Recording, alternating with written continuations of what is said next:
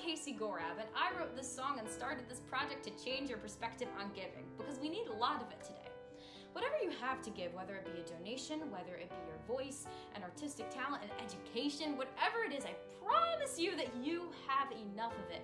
Because what we like to do a lot of the times is hold back a little bit, because since so many other people are also giving, we feel that what we have isn't enough and it'll get swallowed up in the rest, so we don't even bother. Well, I'm here to tell you that that mentality, it does not matter, and this song is living proof of it, because if every one of these singers had that mentality, this song wouldn't even exist. I highly encourage you guys, as you listen to the song, to think, who are you as a giver and how much more can you contribute? If you need somewhere to start, we've compiled a list of charities that we want to dedicate this performance to, and it's right there in description. So now, without further ado, we are going to do what we as artists are called to do in a time like this.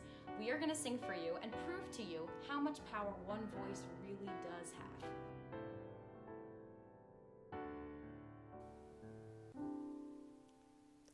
I am just one person in a life that's quite absurd. I feel like I'm invisible. I wish I could be heard, but I'm just one person in a world with so much noise. If I could make a difference with just my little voice, I would sing a song of love and care and let it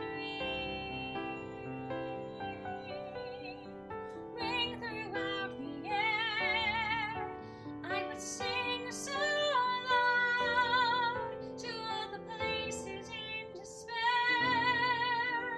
and pray with all that's in my heart that my voice would carry there.